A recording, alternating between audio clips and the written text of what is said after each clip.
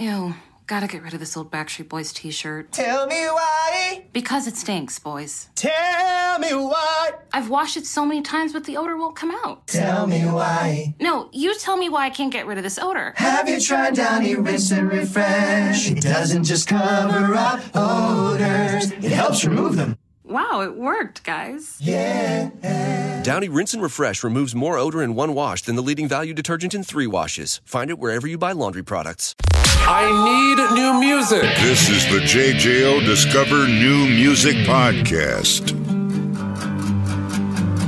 I'm feeling out of my mind. Oh God, I feel so alive. Oh no, I'm not gonna die, 'cause I'm the same. Gotta say, Danny, it sounds so regal. It sounds very proper. So, from Beverley, East Riding of Yorkshire, England, Sir Danny Worsnop. Danny, how are you, my friend? Very good. Wikipedia did do you dirty, though, because I No, no. So, what would the proper title be then? What would I have to say? I was born in a hospital there, and other than that, I've never been. You visited shortly, and then you went back to a different spot. All right. Yeah. Well, good enough. Either way, you know him more as the lead singer of Asking Alexandria. Danny, first, before we get anything done, happy belated birthday. Just turned 32. How does 32 feel? 33. 33. Oh, 33. You're killing it today. Man, oh, man. No one's updating anything. I guess I didn't do the math. Oh, 1990. Wow. 90s, baby. Turning 33. I bet you that made some people feel a little old. Well, speaking of feeling old, how does 33 feel then? It feels a little hungover, I'll be honest with you. Just a little? Just a little bit? Yeah, we had a day off in Pensacola, which is where my offices are. So we had everyone over trying all the tequila and the seltzers and all the other stuff. Long night. The only problem is it just gets worse the older you get, of course. It just, younger you handles it, no problem. You wake up, you're bright-eyed, bushy-tailed. They get worse as the birthdays get older. Okay, well, happy belated birthday, 33. Before we get to new music, too, I also have to share this story, and I tell everyone about this. Anyone I meet and we talk Asking Alexandria. This happened probably, I believe, 11 years ago, 11 or 12, Springfield, Missouri. My then fiance, now wife, and mother of my child was convinced by you, Danny Worsnop, to lay on a stage and let a stripper pull a dollar bill from inside of her pants. And I have to say thank you, Danny, for that. That was very nice. Very welcome. All right. Yeah, right. It was good.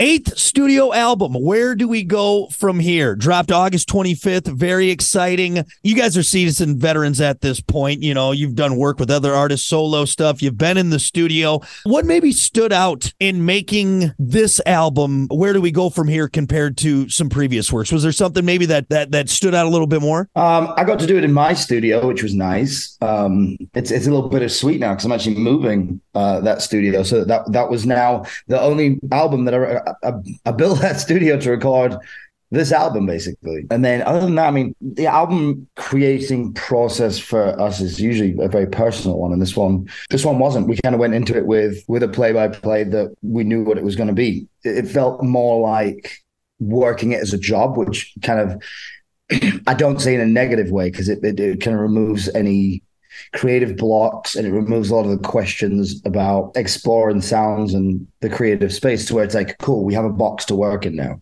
For you, and again, you said you're not saying that in a bad way. Was that easier in making this album? Did it provide more challenges having that rigid outline more so? I mean, it of course comes with inherent challenges, but I think all in all, it made it easier. It definitely made it faster. Yeah, because you're going in with a pretty clear idea of what it's going to be.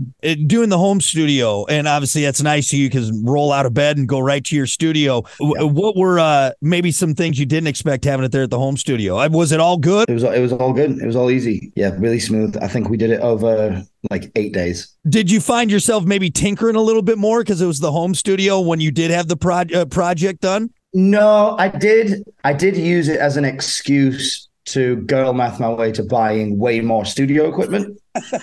Yeah, right.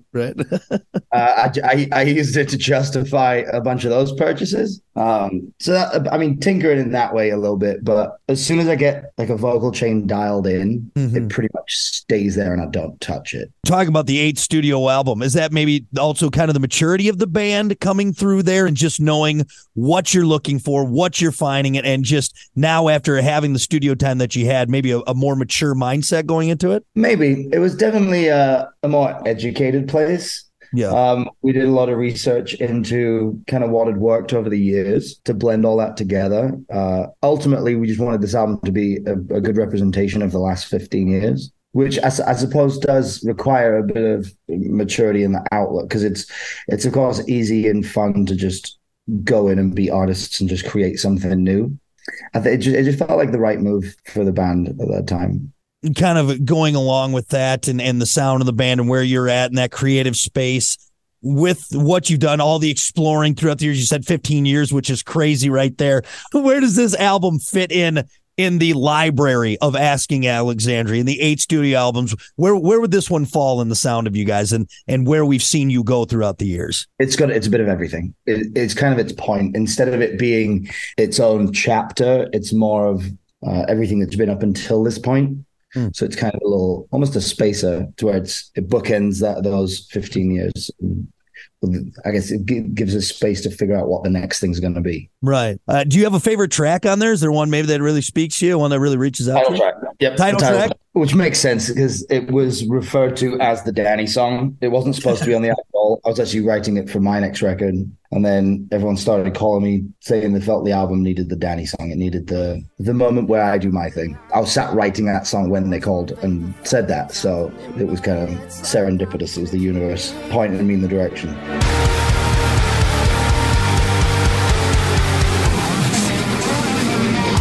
Listen, rate, share, subscribe.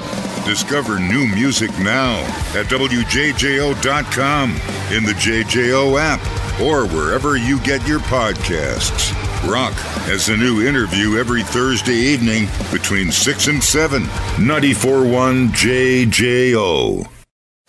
I need new music. This is the JJO Discover New Music Podcast. Feeling out of my mind, God, I feel so alive. I know I'm not gonna die.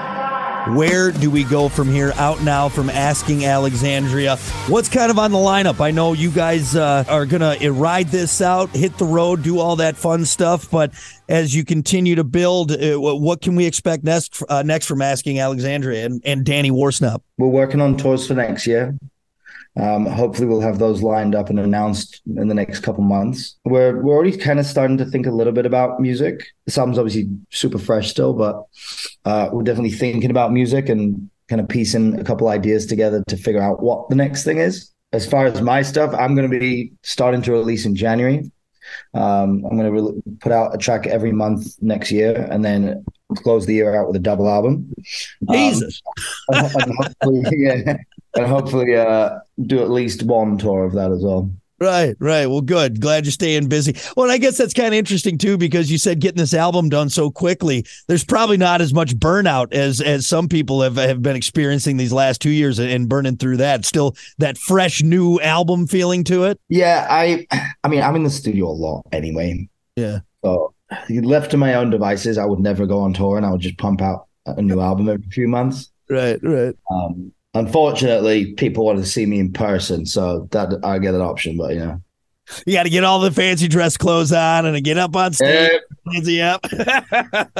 It's just so good, though. It's just so good. Well, we can't wait to hear more. We can't wait to just bask in the latest from Asking Alexandria. Again, where do we go from here? Out now. Go get it. Go see the guys and get that fixed. Before we go, all right, let's do a rapid fire. Easy peasy. We'll get to know you a little bit more. There's no wrong answers. Of course, now I was 0 for 2 from what I got from Wikipedia, so we'll see how this starts. But let's just go easy. Full English breakfast or American breakfast? American. All right. I was hoping you say. I know we've gotten you a little bit.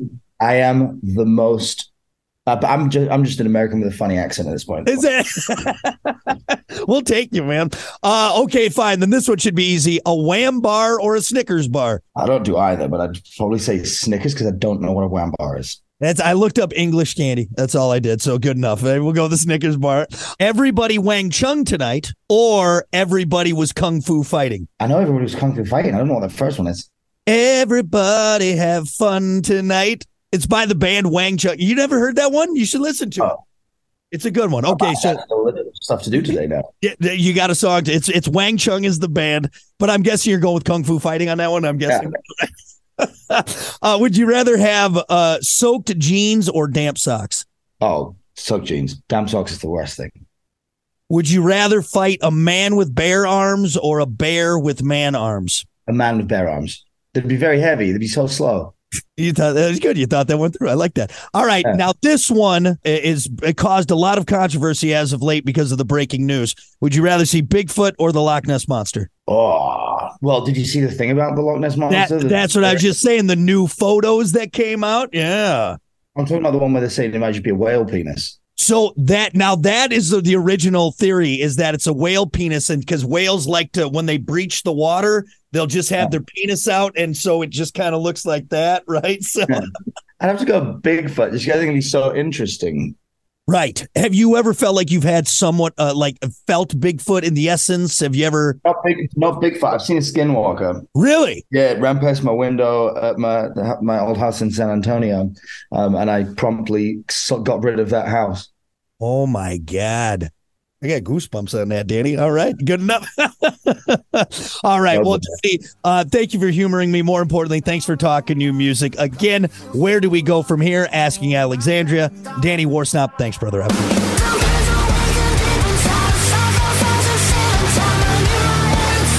it. Listen, rate, share, subscribe.